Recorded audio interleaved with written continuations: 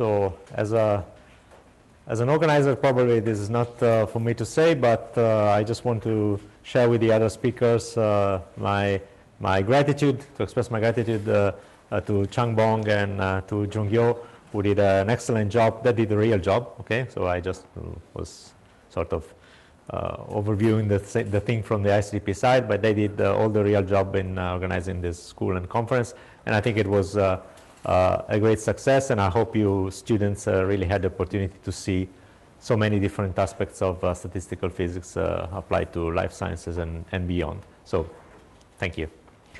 Okay, so olfactory search is a century-old problem, and the first naturalistic observations actually date back to the beginning of the 20th century by Jean-Henri Fabre, a French naturalist, was an extremely curious person, and made a series of, I wouldn't call them quantitative, but systematic observations about the behavior of moths. Okay? So he discovered quite somehow accidentally that a female moth can attract male moths from very long distances. Okay? So overnight, he found that when the female got out of its cocoon, all of a sudden hundreds of male moths came to the room where this female was just come to its adult stage. And he made first the hypothesis that there were some chemical signal involved into this. But of course, this was extremely contentious because of obvious considerations. How could it possibly be that the scent emitted by a very tiny animal, we know now that they emit these odors, which are called pheromones, at a rate of few nanograms per hour. How could they be able to convey a message over such long distances, given the complexity of the atmospheric environment? But since then, we have now collected lots of evidence that this is actually the case. And now there are experiments which show that moths released hundreds of meters away from the female can actually reach the female in a substantial proportion, so 80 to 90% from hundreds of meters away, downwind. So this is an extremely interesting problem from the viewpoint of biology, neuroscience, but also physics. So in a nutshell, this is a very simple schematics of what happens in practice. So the female depicted here emits this pheromone signal. These are very light molecules, short molecules, which are very volatile. They can stay up in the air for a long time. This message is very specific, since these are sex pheromones, and they are meant to attract males. Okay, so the typical life cycle of these moths is that they live most of their life as caterpillars. They undergo metamorphosis, and then when they turn into moths, flying insects, actually they live just a few days. They don't even have a mouth, a functioning mouth. They don't have a digestive apparatus. They just live on the lipids and on the sugars that they accumulated during their life as caterpillars. And their only purpose is to find a mate. Okay, so females typically stay on the branches of a tree and emit these pheromone signals, and males scramble out to reach for the female, and then there's a complicated courtship that takes place. But one of the limiting steps is to approach the female from large distances. So what's the difficulty? Well, the difficulty is that the environment in which this signal that conveys this signal is the turbulent atmosphere. And as such, as you know, the motion in the atmosphere, which is far from being diffusive transport, mangles and destroys almost all the significance of the signal. So what arrives at the end of the moth, the male moth, hundreds of meters downwind, is a broken message. Okay? But nevertheless, the moth evidently is able to reconstruct the information and to perform a search process which will lead it close to the female with a high probability of success. Okay? So in order to grasp more quantitatively how broken the message is at the receiver's end, this is a typical time trace of a tracer. In this case, it's not odor, but that's a proxy for it. Hundreds of meters away from the emission. Okay, so these are experiments conducted in the atmosphere. There is a detector which is placed hundreds of meters downwind of the source, and this is the concentration level. These are time series. And you see that the signal is extremely intermittent. There are strong bursts which are concentrated, and these are interspersed by long phases in which there is no signal at all. Okay? Remember that at the female moth location, at the source, the signal is continuously emitted in time. Okay? So all this intermittency is just due to the fact that the turbulence is mixing clean air together with air which is laden with odor. In addition to this, of course, other odors that might be confusing, etc., but we don't discuss them. Okay? So the dynamical range of this signal is enormous. So between two single bursts, there could pass few milliseconds, and we know by other experiments that moths and insects are sensitive to time ranges as short, so they can detect signals which are separated a few milliseconds apart in time. And the longest periods when there is no detection at all could be minutes. Okay, so it's an enormous dynamic range of this signal. And this corresponds to, if you wish, to a visual picture. So this is a snapshot, but you should imagine something that is dynamically changing from time to time. Okay, this is just a snapshot of a tracer. So these long periods of absence of signal corresponds to large region of space in which basically the signal has been, the odor or the tracer has been pushed away from the flow, and then the finer scales of this spatial structure are the ones which are associated with this burst. So you see this structure in clumps and separated by blanks, which are periods when there is no signal. So some time ago, with my colleague Massimo Vergassola and with Emanuele Diemo, we set out to build a theory about what kind of probability distributions this signal might have. Okay? And what it turns out, so these again are experimental data taken from atmospheric experiments. What turns out is that actually there is a power law distribution, which is very close to this theoretically predicted exponents -3/2, over a very large range of timescales. This is the duration of a whiff. There is the time that the signal spends over a certain detection threshold. And this is the upcrossing time, which is basically the time that it takes for it to be visible again after a long blank period. Okay? So you see clearly that this is not at all a Poisson point process. So there's very long time correlations, and the origin of this very long time correlation is turbulence itself, because it's a process which has all scales involved, and all scales talk to each other, which of course makes it a very structured signal, and that's, if you wish, in a nutshell, the secret of being able to detect the features of a very long distance source, because the fact that all scales talk to each other means that even in such a broken system, there is information about the location of very distant sources. So I don't have time to go through the theory of this, because we will be mostly interested today in discussing the process by which the moth searches the female, navigates in space, and locates the female.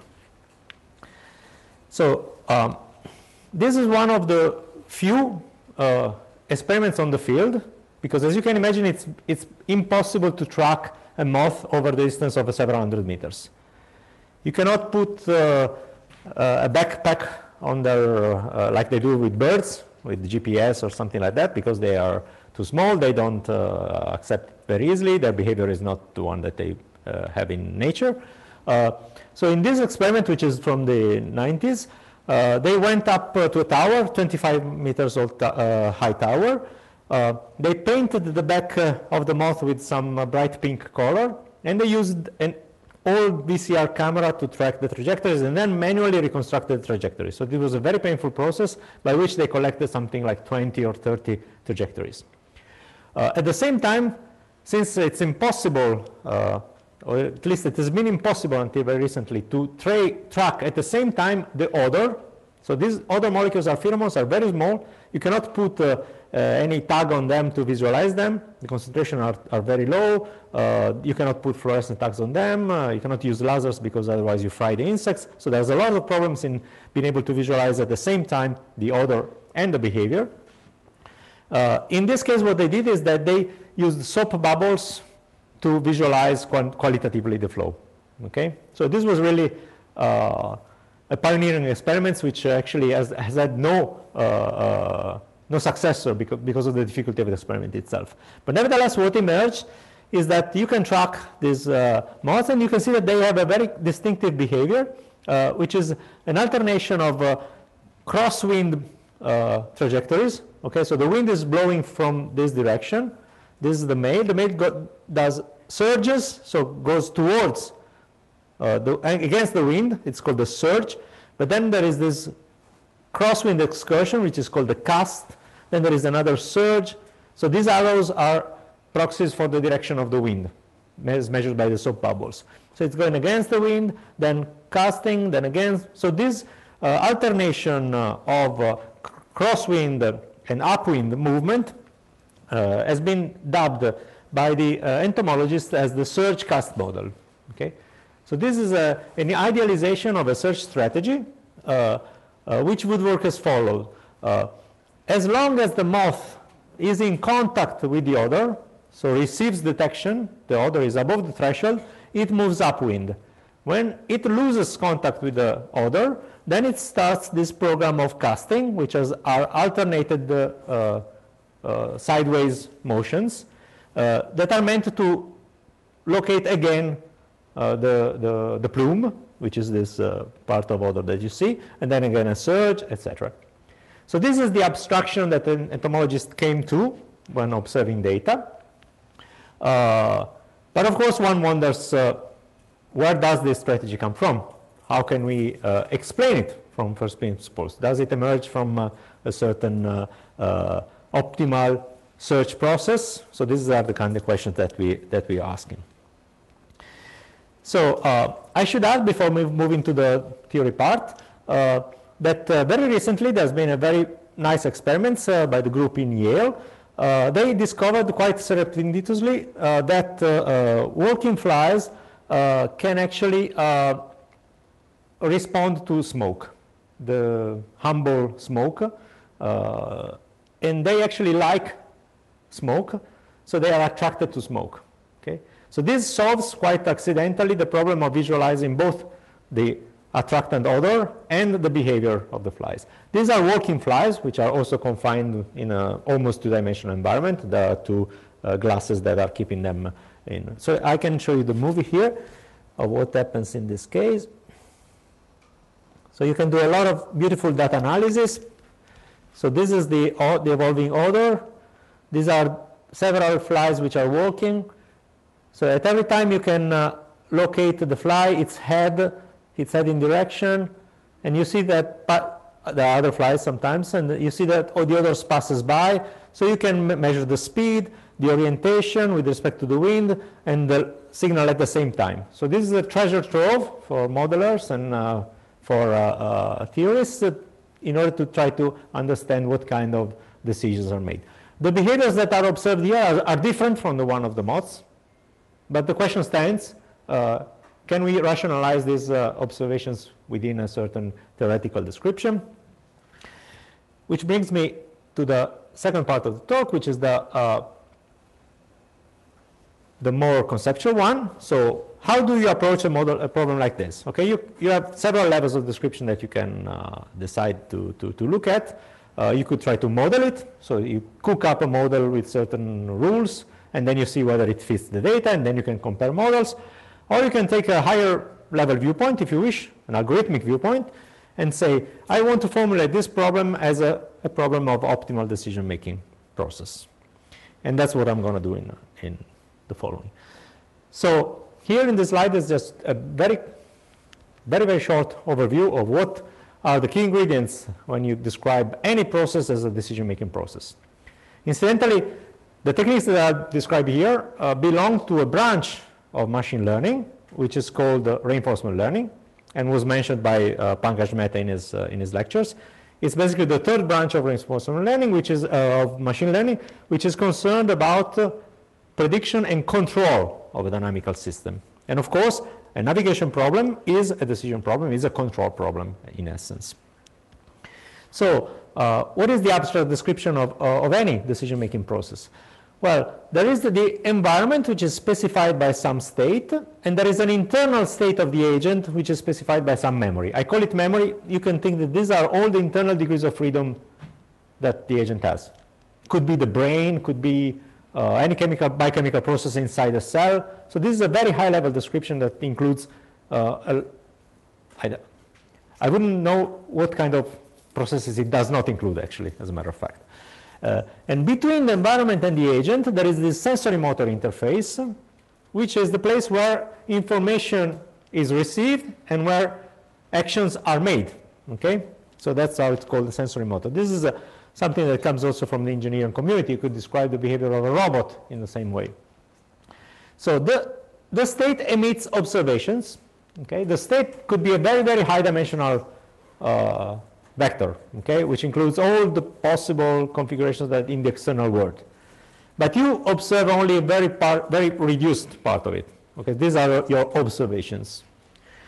Then the internal state, a combination of the observation that is received and the internal state, the memory of past observations, the prior information, conjure to take an action. This is the decision that is made. As a result of the action, the state of the environment changes. Okay? The action affects the environment, and then the previous memory, the current observation, and the current actions are mapped into new internal state. Okay? So the agent has received an observation, has made a decision, and then puts in memory everything that was past. And then the process repeats itself. So in this global view, this is a Markov process, which is mediated by these observations and actions. Okay? So this is a very general framework. If you wish, you could rephrase Maxwell demons with the same language. Okay? So this is the signals that you get from the environment. This is the controller. Okay? So that's the very same ideas that work. Only that we do not care about thermodynamics here. We care about a specific goal.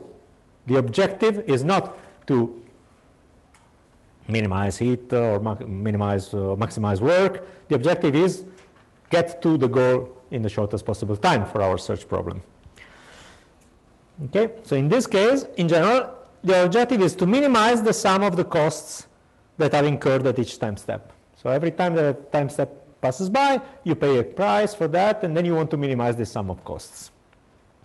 And minimize over what? Well, you can minimize typically over the decision you make. This is one possibility. Or as we will see in the future, in the following, you can minimize also in the way you update your memory. Okay? But essentially this boils down to an optimization process, which could be done by different techniques. Okay. So what are these things for olfactory search algorithms? Okay, so what these very abstract things, what are they? So the states for a search process is the position of the source, which is typically unknown. We don't know where the signal comes from as we search for it. And the position of the searcher, which might be known or unknown. Okay? So typically, for simplicity, it's postulated that the agent knows exactly where it is in space, but does not know where it is the source. But it's possible to use broader formulation in which even the position of the searcher is known only to a certain degree. The observations could be odor detections in our case. Okay, did I encounter the odor?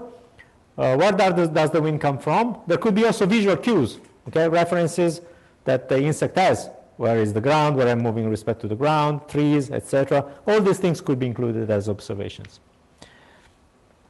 The actions are move towards the wind, move away from the wind, move sideways, Okay, change your speed, stop, progress, these kind of things are all actions. The objective, like we said, is minimize the total time to reach the source, and the cost is, in this case, very intuitively, is just every time that one time step passes, then I have to pay a unit cost. Minimizing the total cost means minimizing the time to reach the target. But what is the memory? Okay, here we have the freedom to choose different kinds of memory. So, and different algorithms, different known algorithms that have been used in the past can be categorized according to their use of memory. And so that's what we're going to do now. So for instance, this is one famous algorithm that was introduced some 20 years ago.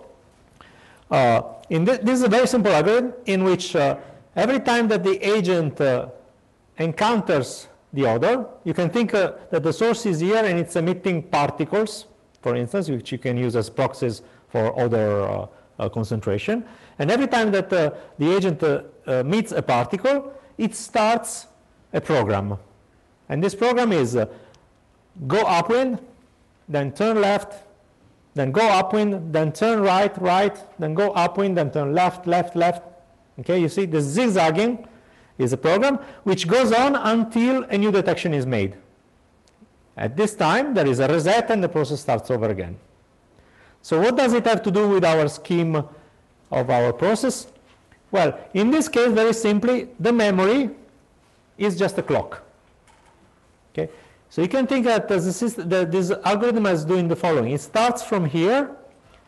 Then if there are no detections, you move up here and you go left. You move up here and you go up. You move up here and go right. If you make a detection, then the clock is reset and it starts over again. So this is the diagrammatic description of what the algorithm does. So this is an algorithm which has certain features. First of all, it's biomimetic. So we're just copying nature and trying to distill the recipe of what the entomologist said. It's model-free in the sense that we are not making any kind of assumption about how the other distribution is generated. Okay, this works for potentially for any distribution as an algorithm. How effective it is, it will depend on the properties of the signal. There is basically no systematic attempt at optimization. You could decide, okay, I'm going to change these rules. Maybe I don't make one step left. I make, I don't know, I choose another sequence. Rather than zigzagging linearly, I can zigzag parabolically. Okay, I could decide the duration of these intervals. I could, but this is not systematic. I mean, you would make different trials and see which one is better depending on the environment. Okay, so this is not a kind of algorithmic approach which is built for optimization. An entirely different approach is to go fully Bayesian. Okay, and so to say that the position of the source is a random variable that I don't know, and I have a model for the kind of detections that I receive, and I can use this information to update my prior into a posterior, and then repeatedly, continuously do the Bayesian update. So what is the probability distribution of the parameter? Is a map. Is a map of space in which every location has its own probability of being the location of the source. And as the agent moves by, this belief is updated, and eventually you will see it localizes closely and closely to the source, and therefore eventually this Bayesian algorithm can locate the source. So this approach allows to find the exact optimal strategy. Okay, so there are techniques from dynamic programming that allow you to solve this problem, which is essentially a problem of planning with uncertainty. So you know the model, you have to do some very complicated calculation to sort of conceive all possible futures, and therefore you can act optimally according to this uncertainty. So I don't have time to go into this. There are techniques to solve approximately the optimality equations, which are called the Bellman equations for partially observable Markov decision processes. It's very painful and hard. There are also very good heuristic algorithms that are available, and notably one of them is called infotaxes. And in a nutshell, the idea is that you can try to optimize the amount of information you get about the source And this provides you with a heuristic algorithm which is very effective in search problems. Disadvantages, well, it requires a cognitive map. Okay, so this probability map must be in place somehow in the brain of the fly, because it has to use it. It could be approximate, it could be coarse-grained, but it has to be there as a structure. We know that most mammals do have cognitive brains, cognitive maps. About insects, we don't know very much about it. It's always a model-based approach, because if you want to perform Bayesian updating, you need a model, and the model must be good. There are also technical assumptions about how the system produces detections, and it, of course, requires a very large memory space, because this is a space of probability distributions over space. Okay, so it's a huge object to manage. The third, so in this case, memory has become a map, okay, a spatial map. The third possibility comes from generalizing our problem and say, okay, in the previous cases, the memory was decided a priori. It was either a clock or it was a Bayesian map. But let's assume that we fix a certain space, arbitrary space for memory, and we leave to ourselves the possibility of also optimizing over the memory updates. Okay? So this becomes something that we can optimize for. It's marked in orange here. One example is to use, for instance, recurrent neural networks as basis for the memory. Okay? So these are neural networks which have a rather complicated structure. So this is one particular gated recurrent neural network, which is called an LSTM. But basically it does the same thing. It's just a memory, a complicated nonlinear structure for the memory, which is parameterized by all the weights of this recurrent neural network. And therefore, at the same time, you optimize over the decisions you make and the way that you update your memory, like in the graph I showed you before. And if you run this algorithm, which is extremely hard to do, you can find the kind of trajectories that are used by this artificial agent. This is a model-free approach. So you just let it interact with the data. You don't have to provide any a priori information about how the detections are generated. Like I said, both decisions and memory updates are learned from the data themselves. However, it's very computationally heavy and it has a large memory space. It requires a lot of data to be trained and may be very difficult to interpret. And in fact, at the end, when you run all these things, eventually you turn yourself to do very simple PCA in order to understand what is happening inside this very large dimensional space of weights. So, and now I'm coming to the part which is specific to my talk. Our approach is to bypass entirely these very large dimensional spaces and to restrict ourselves to memory spaces which are countable and small. So the idea is that here is our search agent, which is in a memory state which I call red, okay, whatever that is. Then it makes a decision and it stays on red, and then on and on and on, and then maybe it encounters the other and turns to yellow. Okay. So in this case, basically there is a memory state which is just described by three states, three colors. There are observations which could be presence of order or not.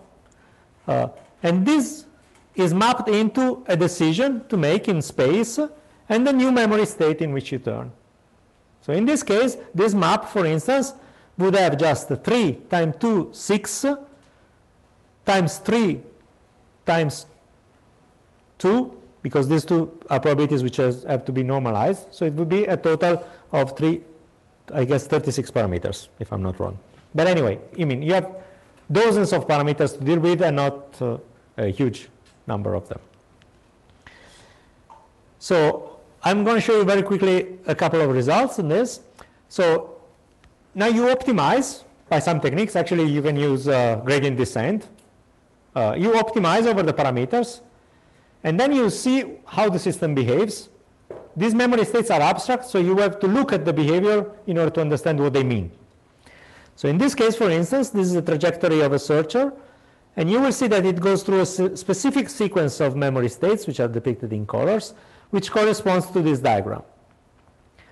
So what does that mean? It means basically that if there is no detection, it stays in the red state, and after a while, it transitions to the yellow state, And all these correspond to going upwind.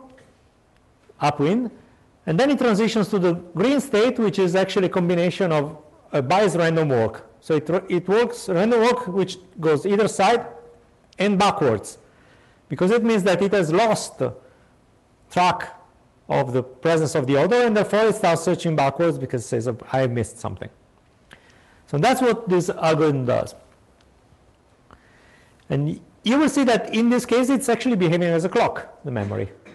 Because at the beginning, it's in the red state, then it transitions to the yellow state, and then like that. So this diagram is very similar to the one of the SearchCast model. Only that now it has just emerged from optimization of a very simple finite state controller. What happens if you enlarge the memory a little bit, 4 states, then the situation becomes a little bit more rich. In that case, there's a sequence, you see the diagram is still made of something which is a reset upon a detection, but different things happen in different memory states. So in this case, for instance, there is a surge, then there is a biased random walk, and then there is a cast to the left or a cast to the right. So there is a richer repertoire of behaviors that are emerging. So maybe this is best seen by a movie. Okay, you see it goes up, then it loses track, a little bit of random walk, then casting sideways, then contact, up, random walk, up, source. Okay?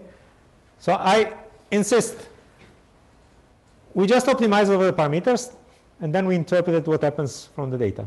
Nothing is put by hand in this. It's a system which finds itself its better strategy in terms of how to change the memory, when to do it, and how to do it.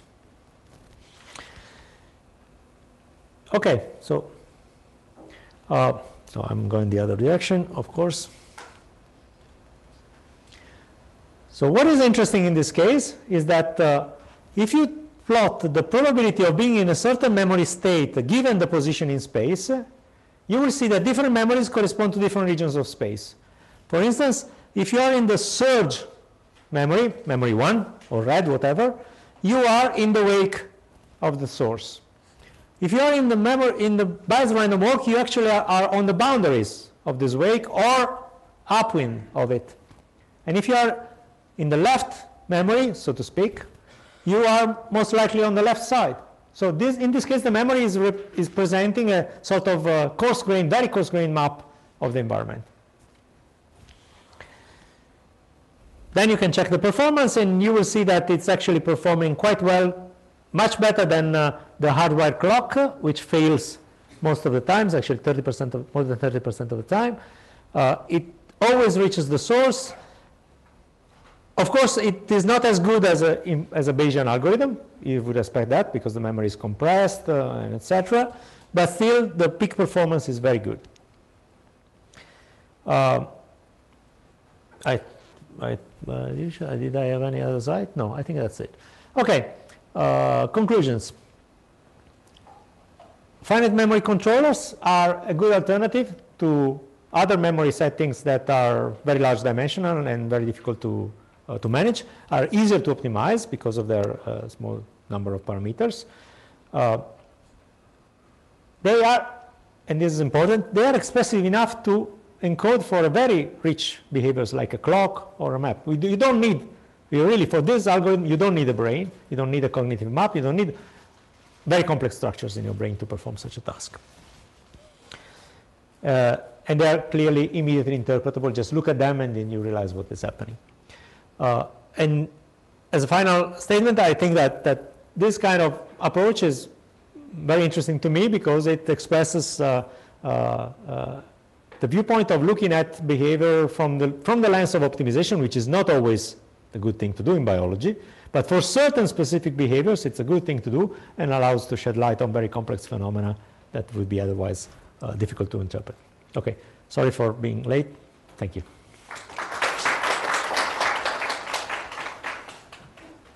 Okay, any questions or comments from the audience? Yes.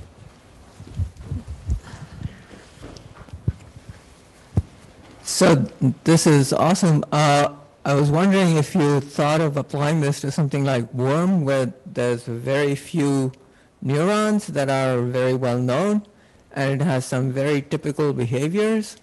So what would be really great would be if you would apply this with the worm circuit, known circuit, right?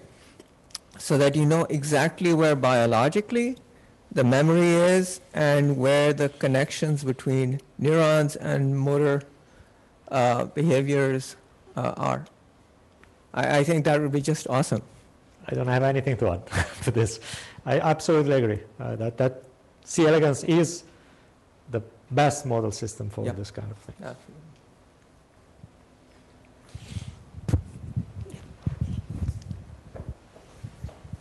Thank you very much. And so my question is about the training of the finite memory controller. What kind of reward or cost did you assume? That is, I think, so very difficult problem. How we should design that to get this kind of nice.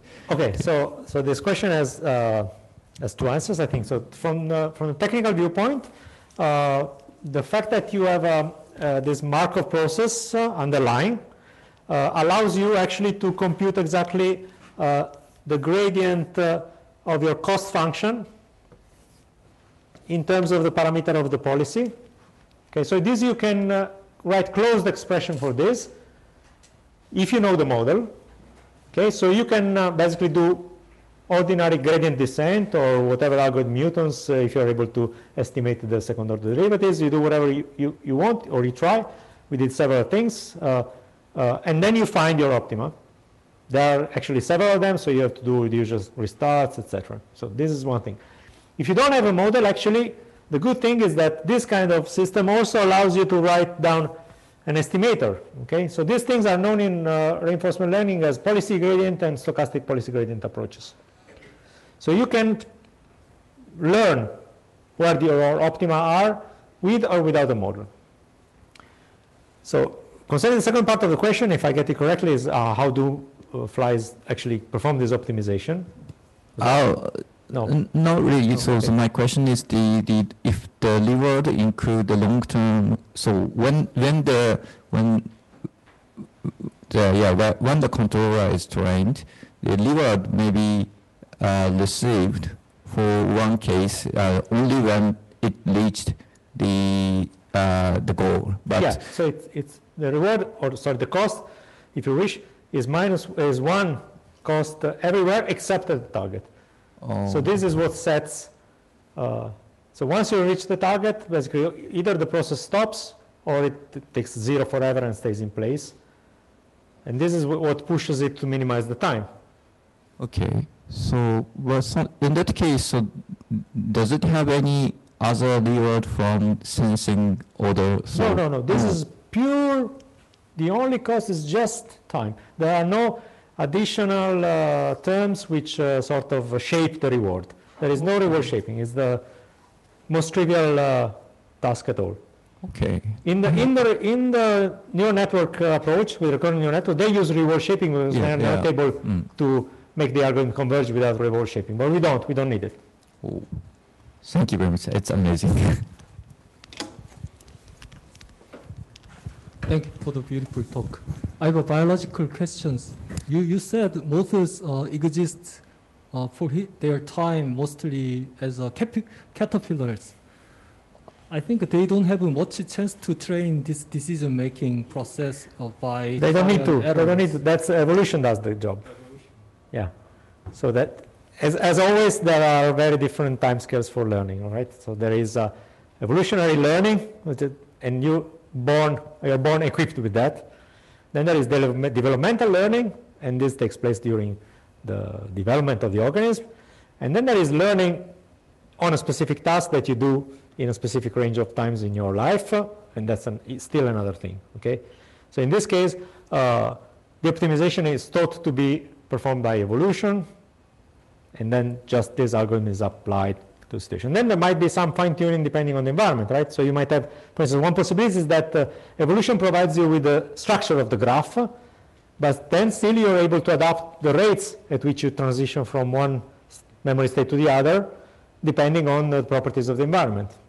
Okay, so there might be different timescales for this and different levels. Thank you. I believe there are more questions, but for the sake of time, let's stop here, and then let's thank Antonio again.